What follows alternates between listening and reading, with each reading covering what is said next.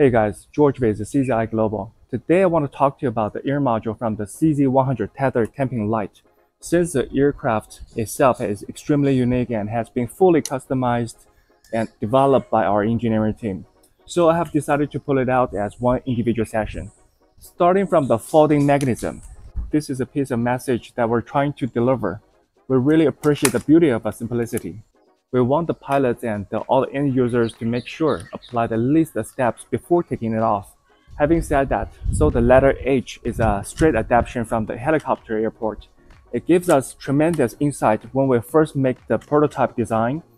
Just imagine if we go for the letter X structure, you will have to fold it 4 times. This might be a huge hectic thing in case we do this 3 or 4 times daily.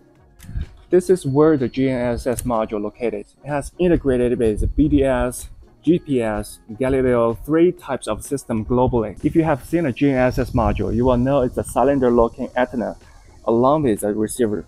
The ideal signal rating you want to get for flying is about 13 to 18 satellites. Once the indicator in the aircraft turns to green blinking mode, it means it's ready. On the other side, at the center portion, it's a little drawer for the built-in parachute.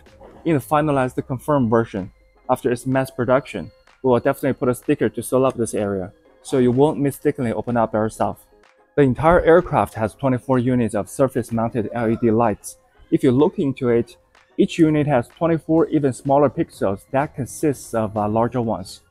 It's a parallel serial connection method, so put everything in short, you could see the power consumption is not too high, but the overall brightness is quite guaranteed this way.